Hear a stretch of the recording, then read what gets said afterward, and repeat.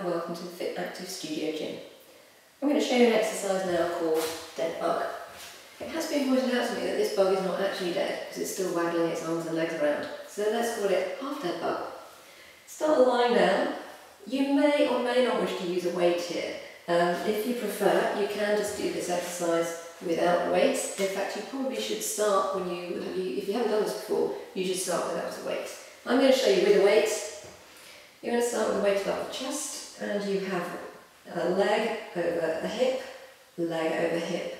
Raise one leg at a time, and put a bit of a bend on the knee. So, before we go any further, I need to talk to you about neutral spine. Neutral spine position is where your back is feeling in a natural position. I can feel my pelvis on the floor, and I can feel my upper back resting on the floor.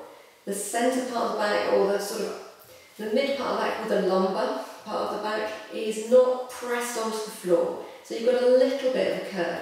Now, if you're not sure where your neutral spine position is, as we call it, then just tilt your pelvis in this position. Tilt it so that you can press the base of the pelvis towards the floor, and then tilt it the other way so that you feel the top of the pelvis coming into contact with the floor.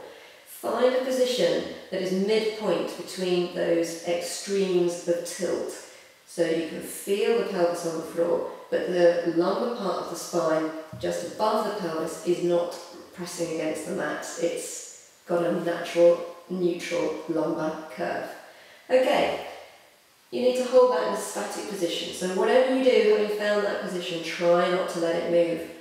Hold the tummy muscles, so you can use an out-breath. And imagine that you're taking your belly button to spine.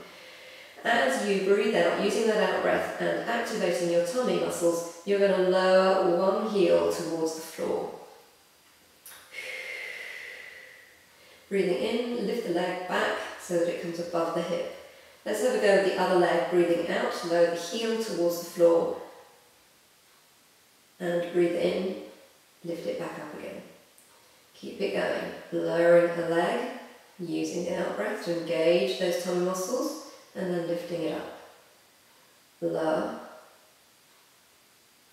and lift.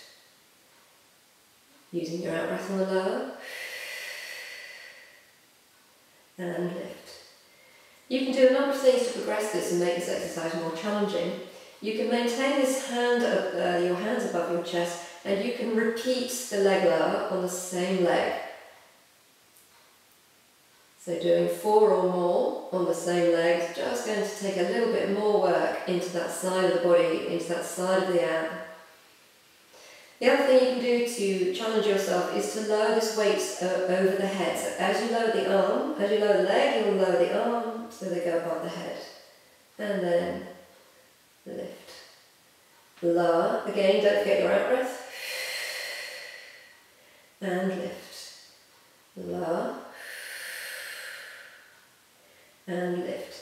Now, I really want to emphasise that if you feel that lowering the hands like this, so they go overhead, is causing the lumbar part of the spine to come away from the floor, then do not lower the arms. Keep the hands above the chest. And if you're using a weight, you may even just think, I'm just going to put the weight down for a bit and have a go lowering and raising without the weight.